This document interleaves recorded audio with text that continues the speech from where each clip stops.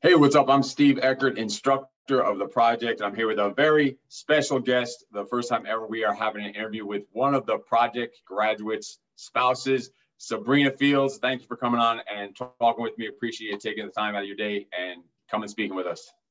Absolutely, my pleasure. So this is going to be something totally different, a total different perspective than most people are used to when we're talking about the project. It's either myself or one of the instructors explaining the project, or even the graduates talking about the project, or maybe even guys who quit the project. So that's a one side of the line. Now we're going to talk to you about the other side of the line, the other perspective. And I'm thinking it's probably going to be a little different than we're used to hearing and talking about. So I'm just as interested in this as I'm sure as everyone out there that's watching this. So let's jump right into it. When Ben, he was in class 004, if I believe, right? Yes. Okay, awesome. When he first told you about the project, just going through your head when he was just explaining it to you, how did that conversation start? What was it like? Oh goodness. I don't know that I remember the exact moment he first brought it up to me, but it wasn't out of the norm for him to want to do something like this. He's done other things before to push himself and grow himself. Like he's done a 24-hour walk. He's done training courses that are several days long that have been very physical. Nothing to the extent of the project before that, but so it wasn't totally abnormal for him to find something like this and approach me about it. And so it wasn't a complete shock. But I think after seeing, and so he was a class 004, so there'd only been 3 classes before him. So it was still fairly new. And so the few videos and things that I saw was a little more concerned than I had been before. But even at the beginning, I knew that he could do it. I had no doubt in my mind that it would be something that would grow him and challenge him and change him for the better. That's awesome. So pretty much did he have your support right from the beginning when he first told you about it? And you know, this is an expensive course. This is the highest level of personal development you can have. Did you have your support right from the beginning with it, even after you saw the videos?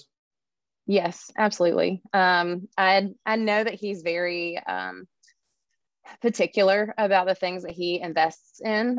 He does the research, he does the questions, just asking people questions, looking online, trying to figure out if it is a good fit, if it is worth it for the future, for himself, for the amount of money that he's spending.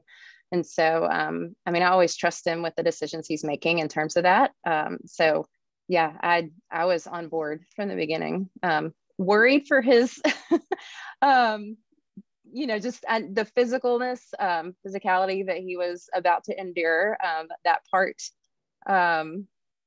was a little worrisome. I'm just worried how many bumps and bruises and scrapes and everything else he'd come back with. But I knew ultimately it'd be worth it.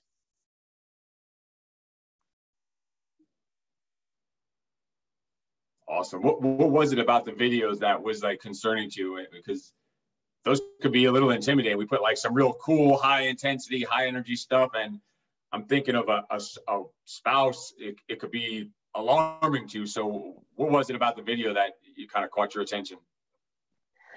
Well, at this point, I'm not sure, because I know that I've watched his videos from class 004 and I've seen the other videos since. And so I don't specifically remember the ones from before, but being on this side of it and watching the videos of him, like the highlight video of himself and of his class, it just, I don't know, it brings up this deep sense of pride for him, of him, just knowing that he would endure something like that to better himself and to better our family. And I don't know, it just makes me really, really proud. Wow, that's freaking awesome. And to hear that there wasn't any resistance from you in the first place, because this is a pretty expensive course in, you know, the way most people would look at it.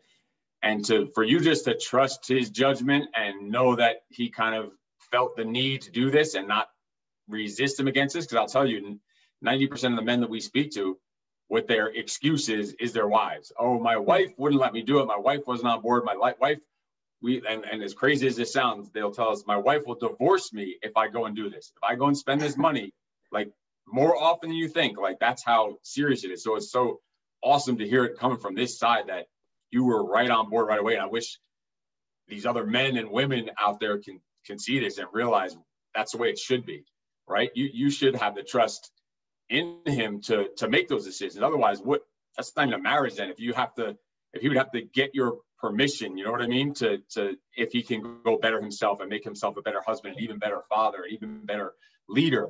Like, what is there to discuss about? There's not much to discuss if you have that strong relationship already. So that's awesome that you had that already.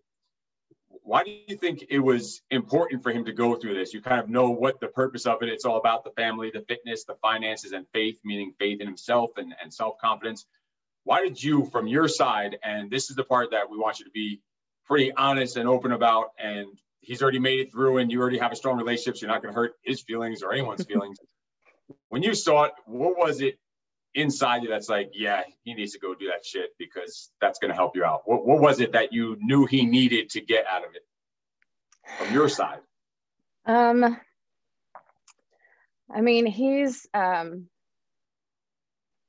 he's always been such a good husband, such a good father, and family's always been really important to him. I mean, even growing up, their family was really close, so all of the foundations for that were there. And even business wise, like God has given him such a good business mind. But he knows that he can always be better with things. And so I think still just goes back to him always wanting to get better, to be the next better version of himself, to keep growing, to keep building on what's already there. And I may be jumping ahead with some of this, but one of the things I've seen since him coming back is the way he encourages our daughters to push, to even going around the neighborhood on their bikes, attack the hill, attack the hill. We're going to attack this. We're going to do it. We're going to conquer it. We're going to do well with it. And so seeing their confidence build because of the confidence he had in them, because of the confidence that he's had in himself, like that's been incredible to see. Not that it wasn't there before, but I think he learned some things going through the projects, sitting through the classes, learning from the instructors, having that brotherhood has just instilled in him more of a sense of purpose, I think, not just himself, but like he has daughters that he's raising. He has a wife that he's partnering with in life. He has a business that he's leading and running. And so it's, I don't think there was necessarily one specific area that he needed improving on, but just knowing that we can always be better at what we're doing, that's really come out a lot in the last year.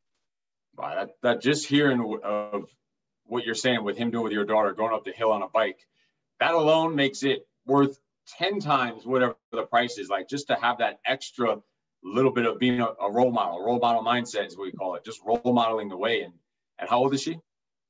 Our oldest one is 6. Okay, wow. And so that's a young age to start programming them into that mindset. Like that's some powerful stuff right there. Like that's deep and powerful stuff. That right there makes it all worth it. Like that makes hearing that just makes this interview worth it. Like that is just awesome. It makes all the suffering and torture that we put that poor man through for 75 hours, it makes it all worth it just to hear that. That's just freaking awesome. What are some other significant changes that you've seen in him since he graduated? Goodness. I think the fitness aspect has always been a big deal to him since I've known him. And my dad passed away when I was 14 from a heart attack. He was overweight, smoked 2 packs of cigarettes a day, didn't watch what he ate. And so health has always been important to me because of that. And when Ben and I met, it was already a big deal to him. And so that's, like I said, that's always been a part of our relationship. But I think working up to the project, being able to do some of those workouts together, and then post-project, watching him recover from that a little bit, and how he recovered was even more different, I think, than because his mentality was different. Just knowing that it was in him, knowing that he could do this, he would get better. He would be back to 100% eventually. And that, like, I think seeing him recover from that and keep going, to keep continuing to get better, to keep wanting to work out, to focus on fitness, on his health, and encouraging us along the way too. Like, we do family workouts almost once a week. And I've even, starting at the beginning of this year, the days that he gets up super early to go meet with his trainer, I try and get up super early to do my workout at home. So just like, it's spilling over into us, and hopefully into people he knows, people I know, and like, it's a trickle effect. Like, it's not just contained within him. Like, it's so embedded in him. It's so much a part of him that it's overflowing. It's spilling out. Wow, that's freaking awesome. So it's like being a higher level leader in all areas of life, being a role model in all areas of life. That's like a force multiplier. It's affecting you. It's affecting your kids. And think about it. It's affecting your kids. It's affecting a whole nother generation and everyone that they're going to come into contact in their life. And the impact that Ben is making it on the world, your daughters are going to make 10 times more of an impact, because look how young they're starting to think about it. Look what they're getting. It's like a force multiplier. And even just impacting strangers, a stranger in the grocery store, just by the way you're conducting yourself, the way you're carrying yourself, it's awesome. So what I'm hearing you say is, well, let me ask you this, maybe not. After he graduated, came back, he's probably full of energy, full of fire, besides the recovering from the, right. the suffering and whatever else, little bumps and scratches and bruises that he might have got. Besides recovering from that, he probably came back highly motivated, almost seemed a little different, a little awkward. How was it when he first came back with that kind of maybe intensity that he brought back with him, and that kind of focus and drive? How did you deal with that? How did you feel about that? It wasn't completely abnormal for him, actually. Like I've said, that he's a freak just like the rest of us then, basically. Yes. Awesome. He fits in perfect around here. You said it, not me. But yeah, we were talking about like books the other day. He is constantly listening to an audiobook or 2 or 3 at the same time. And he listened to close to 60 books last year alone. And that's not just even a quarantine year. That's normal for him. But I think, like, watching him, there was something with the project that it wasn't just him. It affected all of us. And so his drive, even though that had been there before, I guess the intensity you're talking about, like with it spilling out, like it's affected me a little bit more too. Like I've, the change, it's been slower with me, but the change happening in me is because of him, because of what I've seen God do in him, what happened with the project, things he's done since then, just the continuing to better himself. I'm slowly catching on, like, oh, I can do that too. It's not just his personality. It's a drive that has been fed and continue to grow because he keeps feeding it. He keeps finding ways to feed that drive, because it's so easy to just be like, you know what, I'm not going to do that today. I'm going to sit it out. And then 3 weeks later, you still haven't picked up a barbell again. You still haven't gone for that walk or run. And so it's a continual decision to keep going, to keep doing. And it's, I keep saying it over and over, but it's affecting all of us in a really good way. Awesome. And that kind of answers almost the next question I was going to have, is that, so it's called a 75-hour course, and we'll get people say, oh, wow, I can't spend that amount of money for a 75-hour course. From your perspective, has this been just a 75-hour course? Not at all. It started way before when he signed up, with registration, with the pre-interview, even the communication that you guys had with them before they went.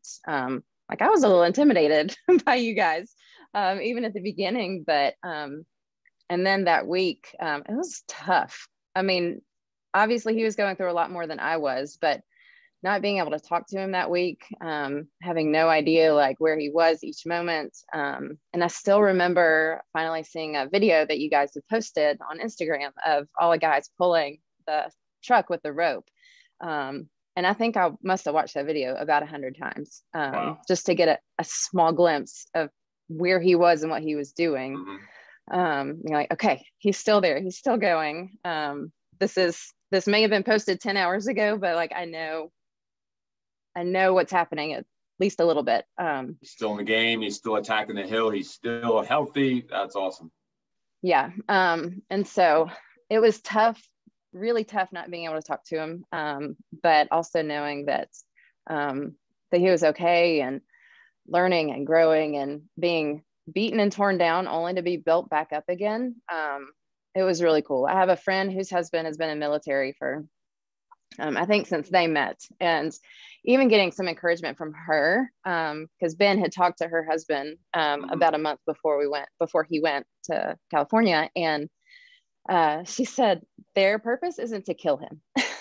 Their purpose is to tear him down, yes, but to build him back up into a better version of himself, which you guys have said too. And so break I think down hearing that to break through, that's what we say. We want to break them down so they can have the breakthroughs.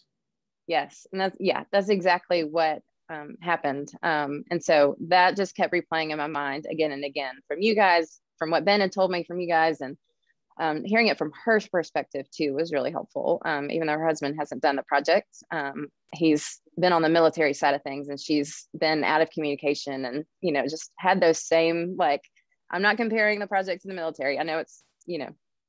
two sides. I hear what you're saying. It's a similar thing. They're away, and his wife, I'm sure, is an expert at dealing with that stuff. And think about the credit that the military wives deserve after you've experienced it for 4 days. Sometimes they're going a year, right? Sometimes weeks at a time with zero communication. Sometimes a year or a year and a half with their spouse being away. So they deserve a lot of credit also. But you got a taste of what that's like.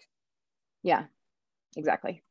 Awesome. So when he came back with this, different level of, even though he's already kind of crazy on this, you were saying, he came back a little different type of focus, a little different drive, started spilling into everyone, right when he came back.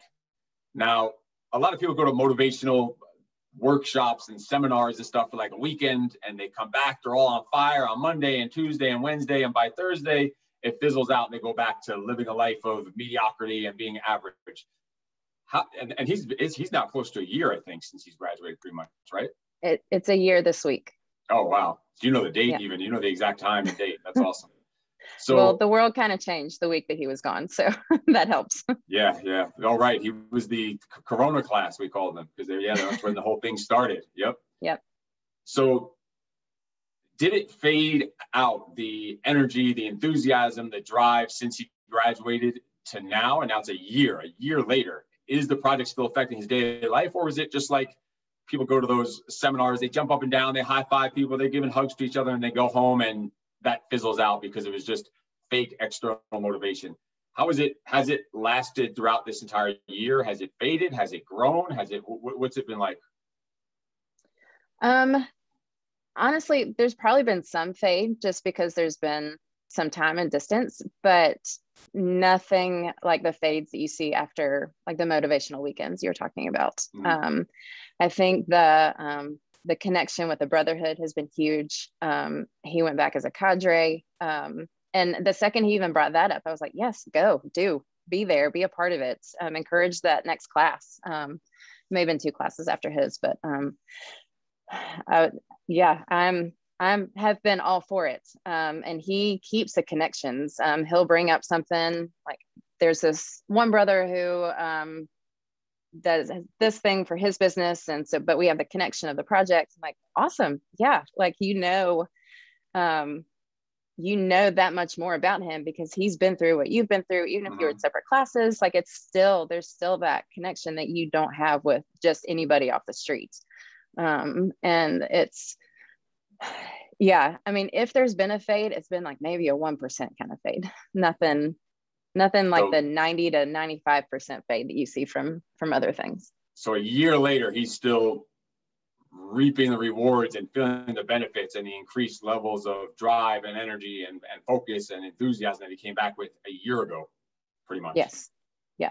That's where you're going. So this is far more than just a 75-hour course. It's not you're going to 4 days and that's it. You know, that's awesome to hear that he's still going strong with it. And so he came back as a junior instructor for like 2 classes after his graduation. So you're telling me after he went through this suffering and torture that he wanted to come back and for more and as a junior instructor. And let me tell you, the junior instructors, I don't know if he told you about it, they're working harder than the candidates are. They are behind the scenes. They're up all night setting everything up. They are busting their asses behind the scenes.